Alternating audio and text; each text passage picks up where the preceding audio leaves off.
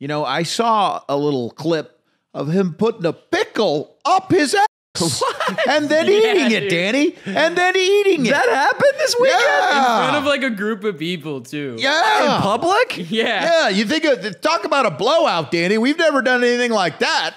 That is, it's one thing if you pull out your on the sidewalk, you could say you're pissing, the cops might turn a blind eye, but something yourself with a pickle, dude, the cops are they're not gonna have any mercy. Yeah, and thank you for the fans. I appreciate each and every one of you that does send me the videos of Ratdick and what he's doing. I appreciate that one. The pickle one kind of made my day. I'm gonna be honest, it made my day. What kind of people were these? Oh, they look like hipsters, like white people, dude. They look like how do they react? A little shocked, I'd say. And Ratdick's face is the one that was really the most. We have a guest. You can, if you want to go get him. It's a guy who. It might also be my Postmates, Kelvin. Yeah, it could be either one. Prove you're getting that too. That'd be great. Thank you. So listen, I mean, he did a good job in that video. Yeah, I mean, he committed to the thing going up his ass. Yeah, then he ate it. Yeah, that's good. That is holy shit. I'm trying to imagine that I have to be the one to eat that pickle, and you might have to kill me. I think afterward, most people would want to die after eating a pickle that came out of his ass. And you know he's going to get it in there. You know what I mean? Like, he's going to force it up in there. He's Ratdick. He was no hands, just like having the pickle just sticking straight out of his butt and then talking. Like, was this in public? Yeah. I think daytime? Dude, I'm not going to lie. No, Kelvin might have filmed that. I think Kelvin, he was with him for a day because he helped him set up text to stream or whatever. And he might have filmed that. Oh, yeah. Kelvin's voice is in the video. Yeah, Kelvin filmed it. So we could ask him about it. Okay, this is making me rethink the decision to hire Kelvin. Well, yes. Anybody who would do that is beyond me. He's out of his mind. He's sick. He's here. He's going to come up the stairs with my Postmates, which I now feel a little worse about eating after him having handled it. But also, how's he not getting the numbers of these other streamers? He's way better than any streamer I've ever seen. That's true. You know what I mean? Like, he's the greatest streamer of all time, in a way. I do feel like we're part of like some sort of lucky club who like gets to like watch his like he's the GOAT streams and shit because Yeah. Millions of people would be tuning into this. You're right. He's like the Babe Ruth that was in the Negro leagues back in the day, and you're only going to hear about him. That's actually a very good analogy. Yeah. It makes me a little uncomfortable, but it's a good analogy. Yeah, he had 800 and something home runs, by the way. Yeah, there's not the visibility. I don't even know his name. See, I should know his name. I should know that guy. It's just Ratdick. He's so.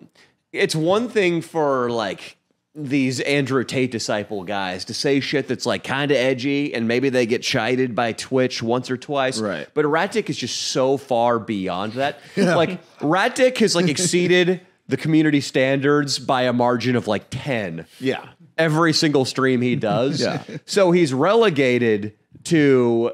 It's like fucking Parler or Rumble or like not even that. Those are like legitimate streaming platforms. This is nothing. Trovo.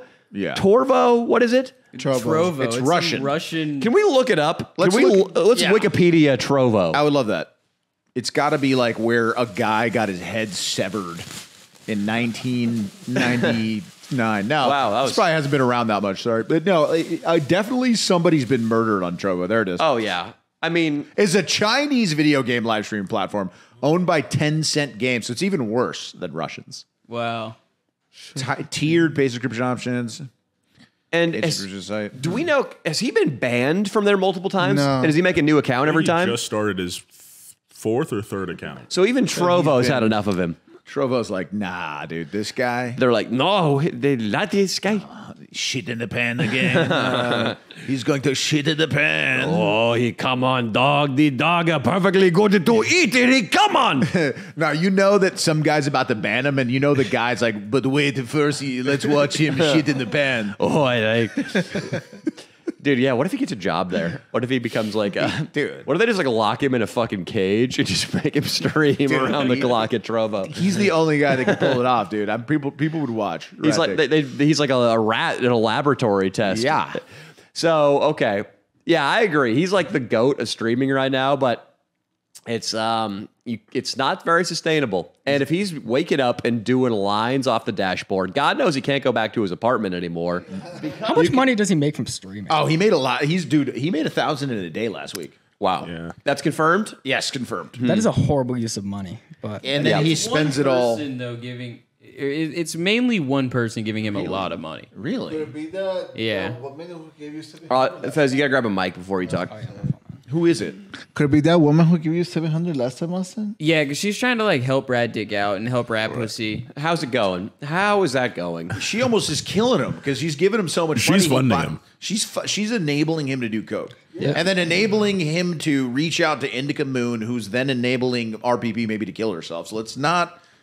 No more money to Rat Dick, guys. I think nobody should give him money, honestly. That's mean to say, but like, dude, he's going to kill himself if he They're still continues getting together? money. Yeah. Oh, you saw me.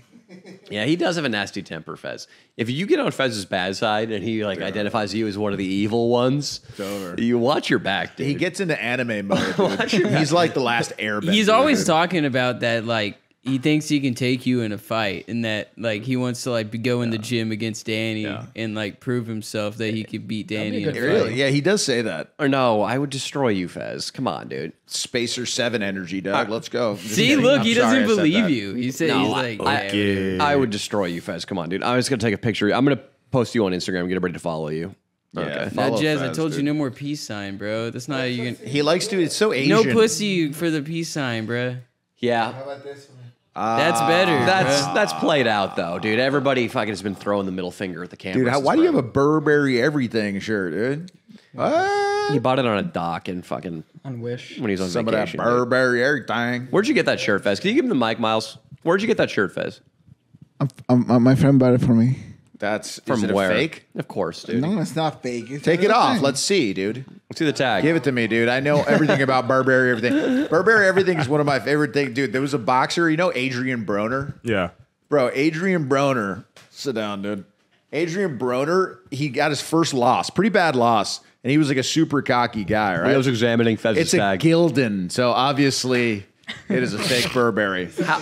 It's a fake, buddy. Damn, your friend, you didn't know the friend. He told you it was real? So That's messed up. You've just been thinking you've been wearing like a $300 shirt around all this time? Yeah, something like that.